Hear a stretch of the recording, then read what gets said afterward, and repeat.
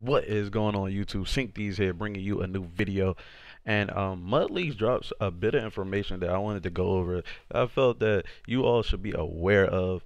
Um, Basically, the gist of this is just what these abilities actually do, so that you can get a better understanding of what you will possibly want to put on the three players with certain abilities on offense and defense.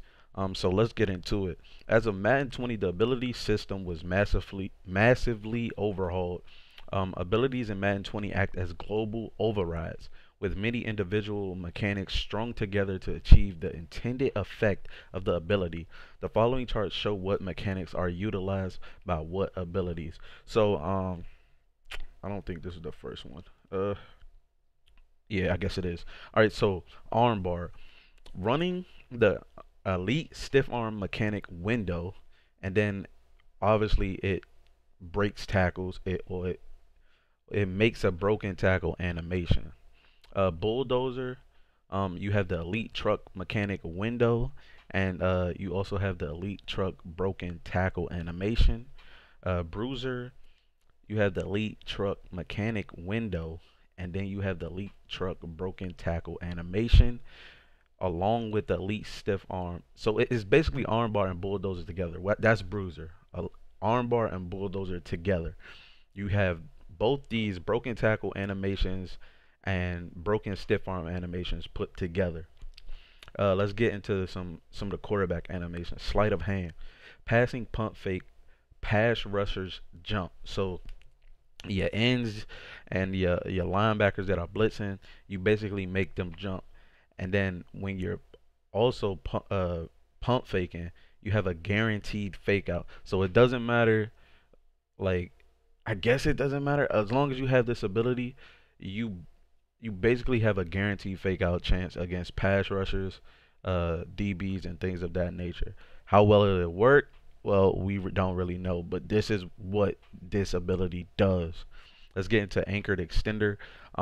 Always break sack by DB. I have seen this happen before.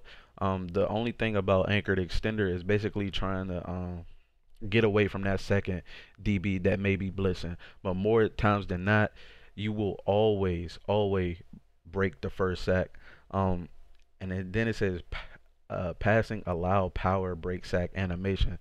So you have a various animation for breaking the sack as well with anchor extender. Let's get into agile extender. You always break a sack by a DB, and then you also allow agile break sack animation. So your Michael Vicks, your Randall Cunninghams, and things like that.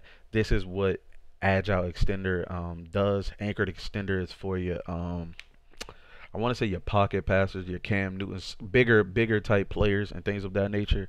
That's what those basically help you do, break the sack and things of that nature. Let's get into gunslinger. Passing path strength mod. So with gunslinger you have a stronger pass, I believe.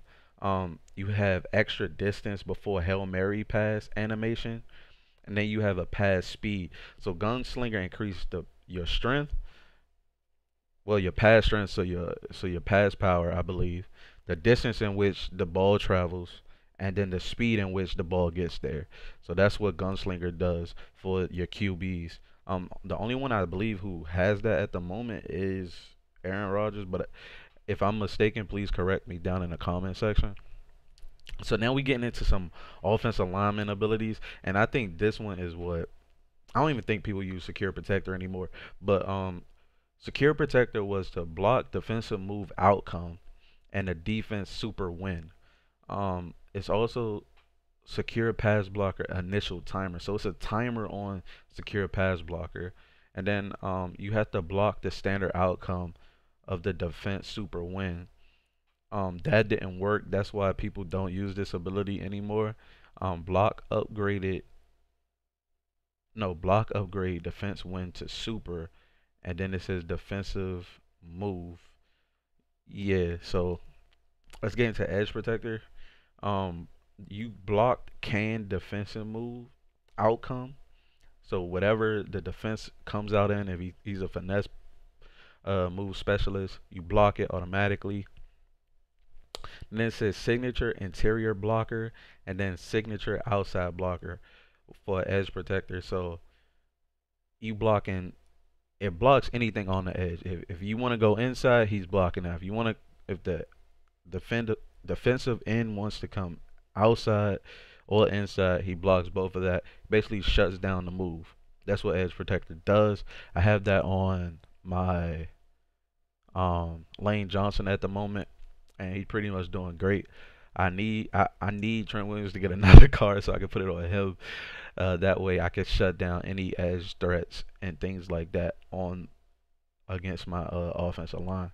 And we have Puller Elite. It says always impact block. And it says force impact outcome versus linebackers and force impact outcome versus DBs. I used Puller Elite and it did not work. I don't know if the impact block was too low for this to work. It said the offense was supposed to win, but it just didn't happen. As we all know, Nasty Street got patched, but let's just move on because Nasty Street got patched and Puller Elite basically does not work. But yeah, it just doesn't work anymore. It got patched. Pin and pull guru, inside guru, outside zone guru. Basically, the block shed initial timer has a penalty. And you push the power, you get an automatic win. So if you've been using the push the power mechanic, you automatically win with these abilities on. If you have the NFL 100 running backs who have these abilities and things of that nature, this is the reason why you're able to run all over the defense. Or if you played against guys who had these abilities, this is why you can't get a block shed because the block shed initial timer is delayed basically. All day, which I use on my I should say used pocket degradation timer penalty. So you get a little bit more time in the pocket. Protected, which hasn't come out yet, I don't believe. It says running when you're running the ball, block shed initial timer has a penalty, and then pre-play your pass block targeting helper logic. Don't know what that is. And then when you're passing pocket degradation timer has a penalty as well. We have yet to see this ability in full action, but once we do, I guess we'll know if it works or not. Is if its ability to, invest in and things of that nature. Fast break. These are for your agile quarterbacks or your quarterbacks that can basically get loose. Block shed initial timer penalty. So once again, you can't block shed immediately. You have push the power, which is the automatic win, and then the QB can abort initial move. So if you're going left, you could go right. Going right, you could go left. Things of that nature. Let's get into these other ones because he has a lot, bro. He posted a lot. Yeah, let's get into wide receivers. In and out elite. Um, Catching, you force a spec catch, you block catch tackle outcome, knockout.